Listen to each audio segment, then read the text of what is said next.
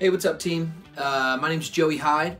I'm a writer, artist, producer here in Nashville, Tennessee. It's probably pretty shitty advice, but just keep working. Keep putting music out, keep finding artists to work with, keep finding co-writers, keep finding projects to produce and play on, whatever it is, because you're not going to make it unless you're making product, unless you are constantly creating. And that's twofold. Business-wise, it's because you can't make money off something you don't make, but also creatively, all of that experience is going to accumulate and make you better, make you sharper, and make the next project you work on even better because you learned something from the last project you did.